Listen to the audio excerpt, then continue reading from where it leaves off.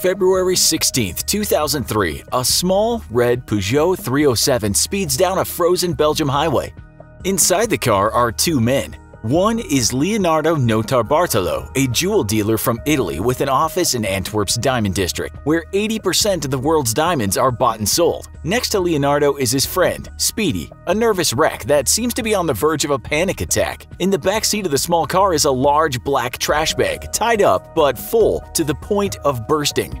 The two pulled off the highway and onto a lonely dirt road, following it into a thick stand of trees.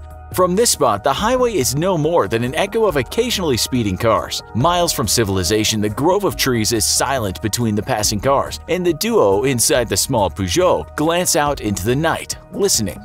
Notarbartolo is calmed and collected. Speedy, not so much. Getting out of the car, Notarbartolo tells Speedy to stay put. He's going to have a look around. He walks into the darkness and finds a small pond with a shed beside it, yet no signs of civilization or any recent visitors. The spot seems perfect, nice and remote. Making up his mind, he heads back to his car. Stepping back into the grove of trees, Notarbartolo can't believe his eyes. Speedy is rushing back and forth, trash bag in hand, hurling papers into the bushes and ripping out the videotape from cassette tapes. Israeli and Indian currency floats through the air, scattered everywhere as Speedy rampages in a full-blown nervous breakdown. All around the muddy floor are the specks of tiny glittering diamonds. Speedy and Notarbartolo aren't really gem dealers, they're gem thieves, some of the world's best, and the trash bag, whose contents are now scattered all over the forest, is the only evidence left linking them to what would be called the diamond heist of the century, with over $100 million in diamonds and jewelry stolen from the world's most secure vault.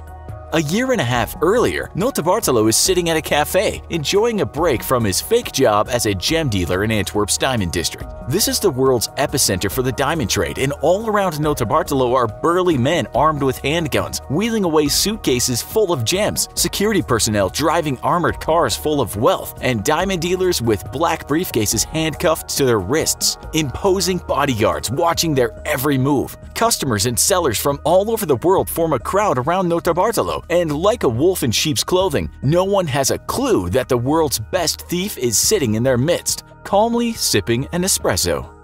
Notarbartolo is in his early 50s, a professional thief for life. Having pulled off dozens of successful heists, he no longer steals because he has to. He does it because he was born to do it. His very first robbery was at age 6. His mother had sent him out to buy milk, but Notarbartolo had found the milkman dozing. Reaching into the dozing milkman's pockets, he fished out 5,000 lira, or about $8, and helped himself to a bottle of milk. When his mother found out, she beat him, but Notarbartolo knew he had found his life's calling.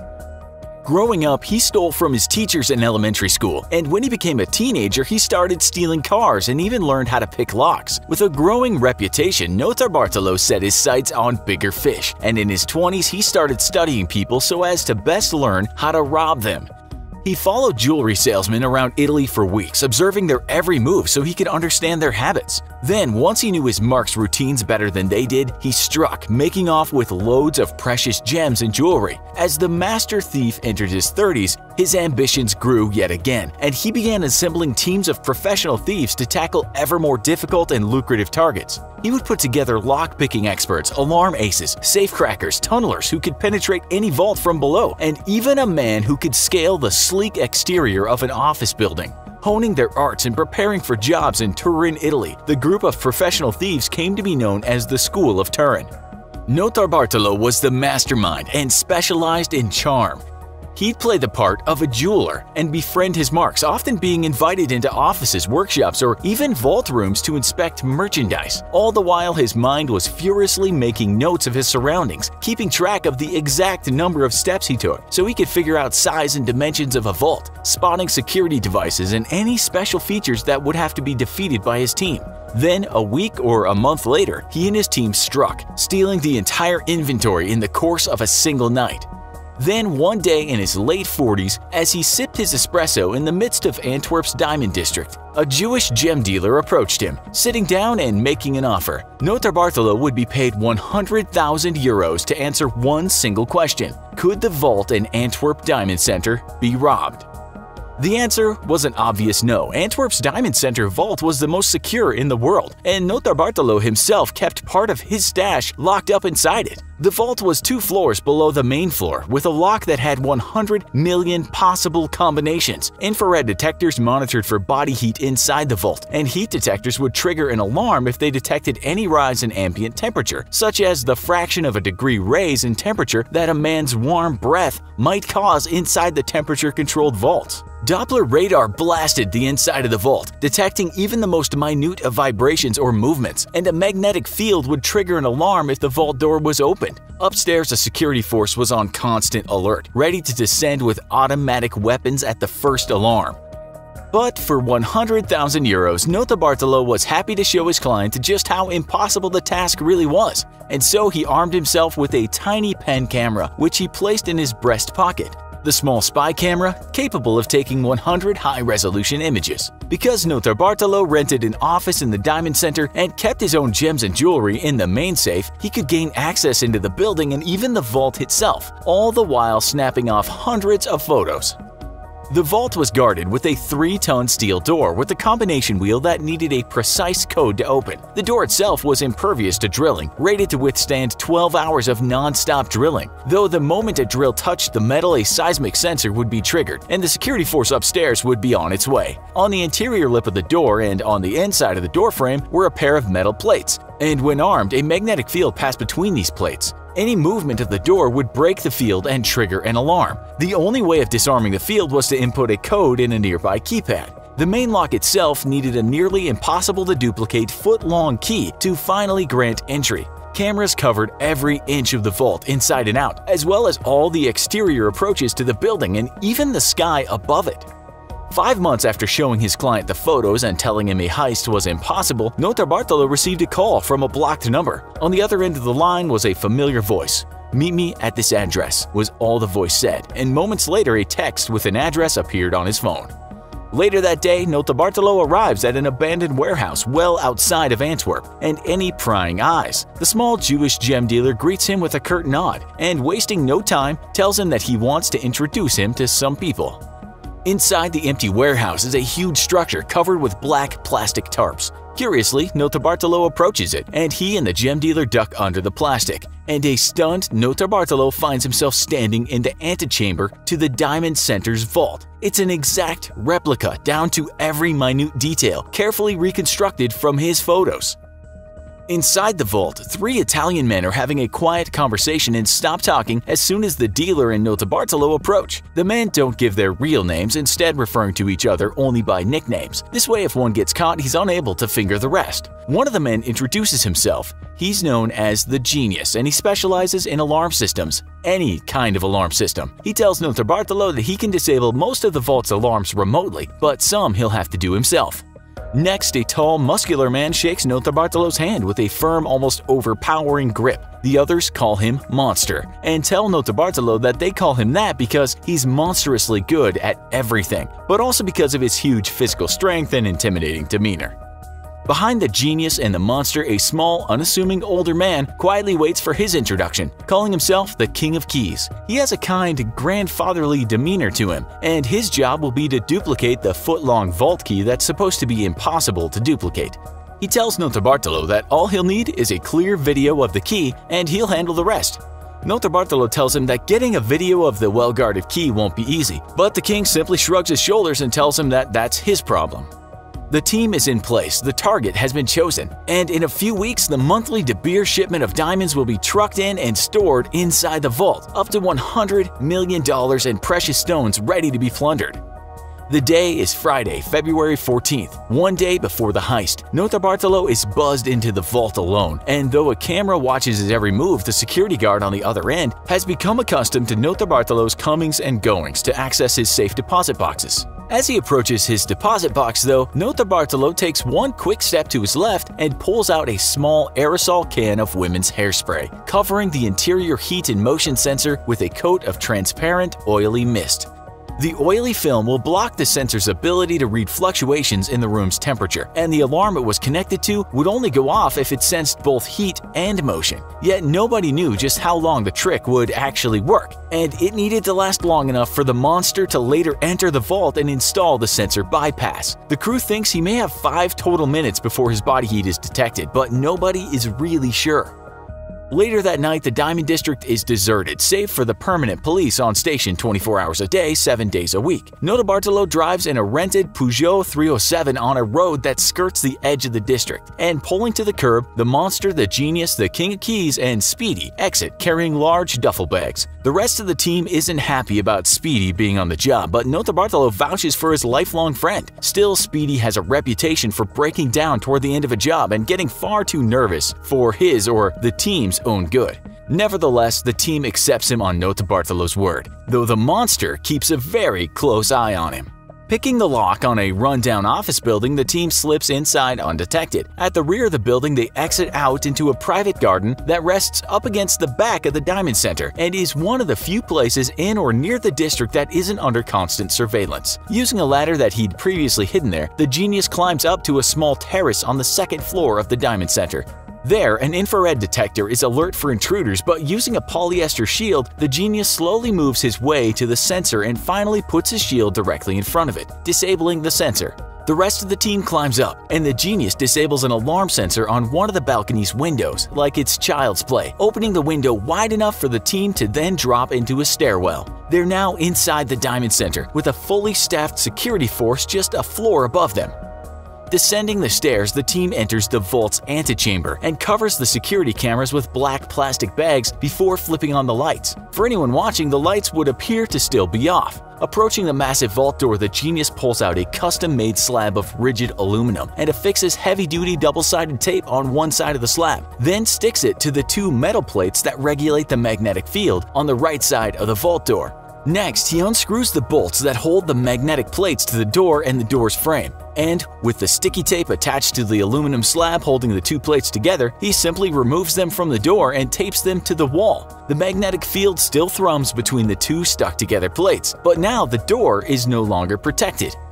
The King of Keys is up next, and he moves to finish the copy of the vault key that he's made from Notarbartolo's videos. But then he freezes, a thought striking him. In Notarbartolo's videos, the guards almost always visited a nearby utility room before opening the vault. And working off his hunch, the thieves break into and search the room to reveal the original vault key hanging inside. Grabbing the original key, the king slides it into place and the genius dials the lock's combination, also gleaned from watching Notarbartolo's very detailed videos.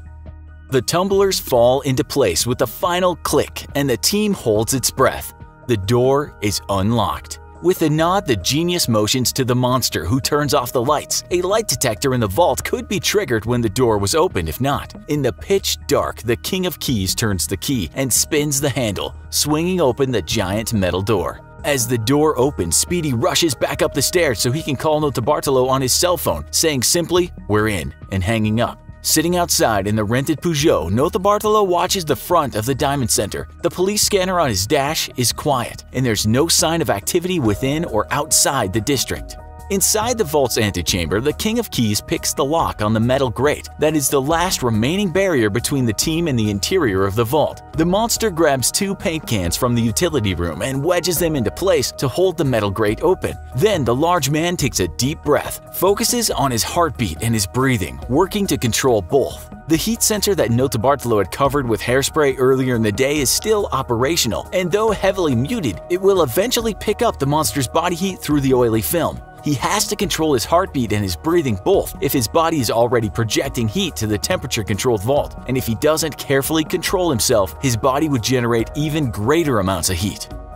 Having practiced the operation hundreds of times in the warehouse, the monster carefully enters the pitch-black vault and moves exactly 11 steps into the middle of the room, reaching for the ceiling and pushing back a panel. Inside, he feels the security system's main inbound and outbound wires. Along these wires, an electronic pulse shoots constantly in and out of the vault. If any of the sensors were tripped, the circuit would break. As the pulse came into the room, it expected an answering pulse, and if it didn't get one, it would activate the alarm. Reaching in the pitch black, the monster uses a tool to very carefully strip the plastic coating from the wires. He's working with his hands above his head, the stress of maintaining this position causing his muscles to tremble.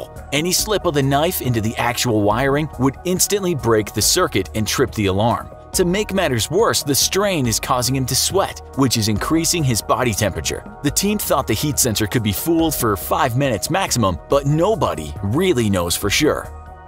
With the copper wires exposed, the monster clips a new pre-cut piece of wire between the inbound and outbound cables, effectively creating a bridge that reroutes the incoming electric pulse to the outbound wire before it ever reaches the sensors. The monster has done it. The room is now completely cut off from the outside world. Taking no chances, the team immediately goes to work, covering up the heat and motion detector with a styrofoam box and light detector with tape. The King of Keys then takes a handmade, hand-cranked drill out of his bag and gets to work on the locks to the individual storage boxes. A power tool would be faster, but it would also make a great deal of noise. 3 minutes later, the lock breaks and the box snaps open, revealing the priceless gems and diamonds inside. The team has memorized every single detail of the vault and work in complete darkness, not willing to risk setting off the light detector. They turn their flashlights on only for brief moments as they reposition the drill on the next box, working in complete silence. Their bags, meanwhile, are filling with gold bars, diamonds, gems, and millions in various foreign currencies.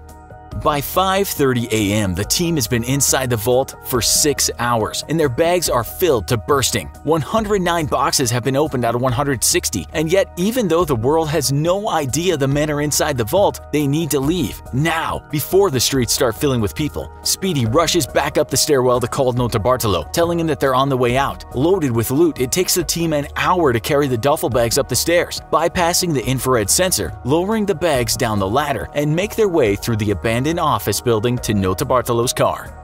Gathering in Notarbartolo's apartment, the team cheers. The heist is complete and nobody will have a clue until Monday morning when the dealers return to work. The bags are filled with currency and smaller stones, but the real loot is in the black leather satchels that the diamond dealers keep their diamonds in. The monster reaches inside a duffel bag and whips out one of the satchels, unzipping it, to discover it's empty.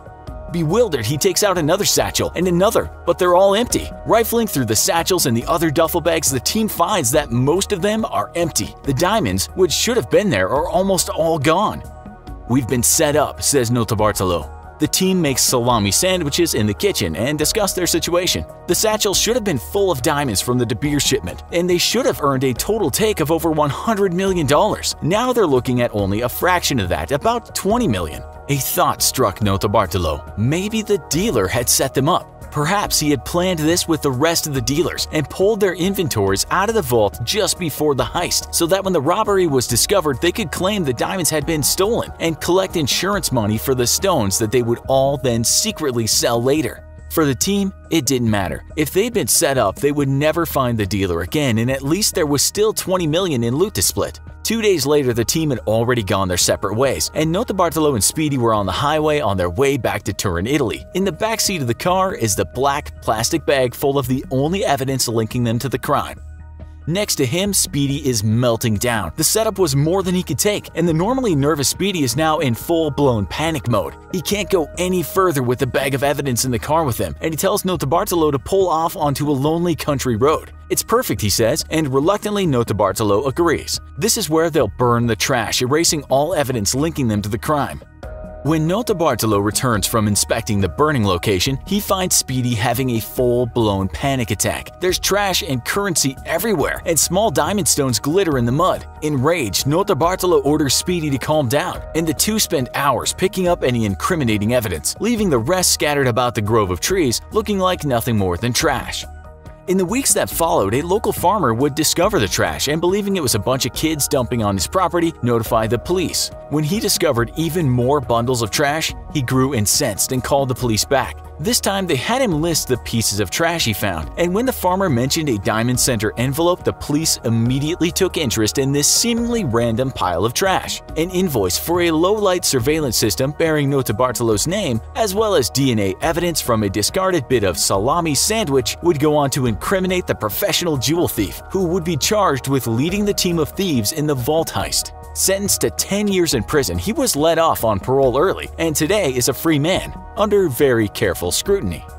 As far as the Jewish gem dealer who ordered the heist, when the team went up to meet up with him at their designated rendezvous point to split their loot, he never showed. Notarbartolo claims that the team was played, but the police believe that the entire story of a Jewish gem dealer was a story made to cover up for the fact that the heist was actually orchestrated by the Italian mafia, given that Notarbartolo's own cousin was at the time slated to become the head of the Italian crime syndicate. The stolen gems, however, were never recovered, and the identity of the alleged Jewish dealer who orchestrated the entire plan or his motivations have never been discovered. Was the heist really a setup for insurance fraud? What do you think really happened? Also, make sure you check out our other video, Thief Who Hijacked a Plane and Stole $1 Million. See you next time.